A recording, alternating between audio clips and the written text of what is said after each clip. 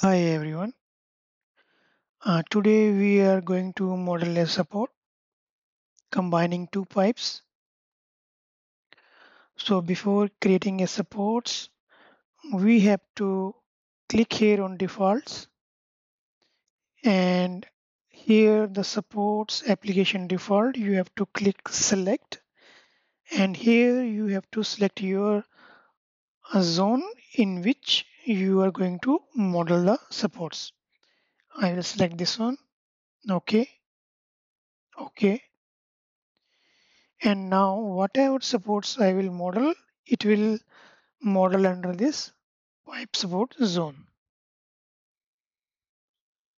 For creating a support, so we have to click here on the framework, and here I will select XFT09. Now it's asking identify the tube of datum pipe. So I will use this one. And now the ancillary selections is open. You have to select your ancillary here.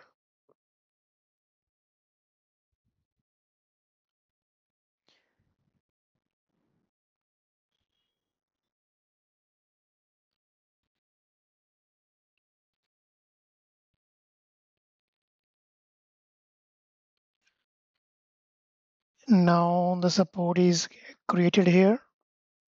We have to bring these supports up to this member. For that, we have to click on here position, and I will select this element, and now I will click on this structure member. The support move from that location to this location. Now you have to close this one, and we have to add this pipe also. For that, you have to click here support additional pipe, select this one, select this one, and here you choose the your ancillary.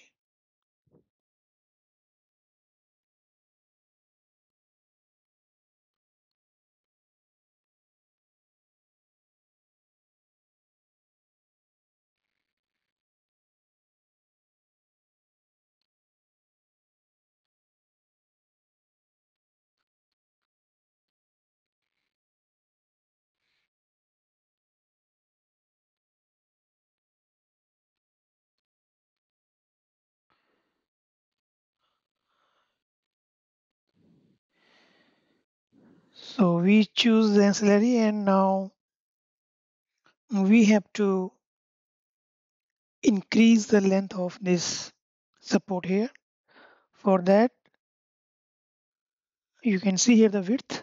We have to increase this one to 1500, then enter.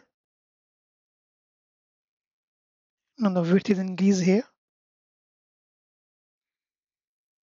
And we have to extend this member up to this portion. For that, we have to click here, build by, and select this structure member. Now the support structure member is extended up to the beam. Now here we have to change the member size. For that, we have to click on this set steelwork template, and here I will select this beam. Okay. Now the support is modeled with proper member size. And now you want to guide here. For that, we have to click on this ancillary and click on add associated. And now you choose the guide here.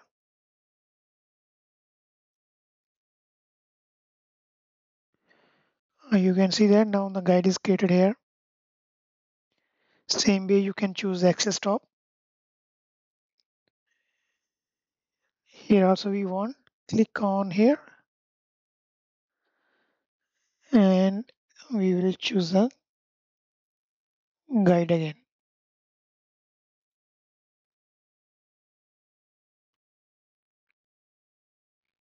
Now we have to click on apply.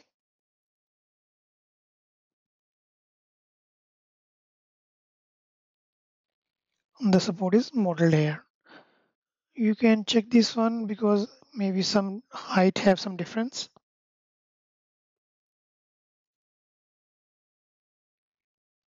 We will escape this one now.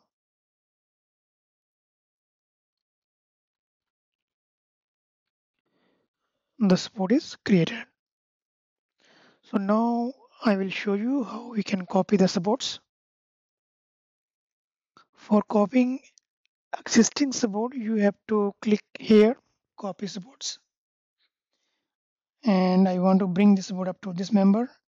So already given the distance of 6000.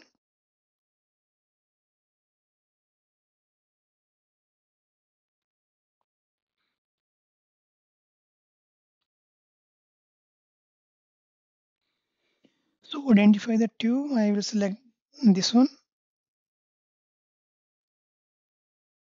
I will cancel this one here. Now the support is copied here. Now we have to click on modify supports because we have to trim this member size.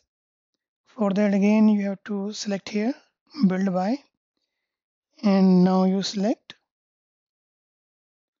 here the member size reduced. So in this way we can model and copy existing supports to new supports. If you have any comments related to sports, please comment in the comment box.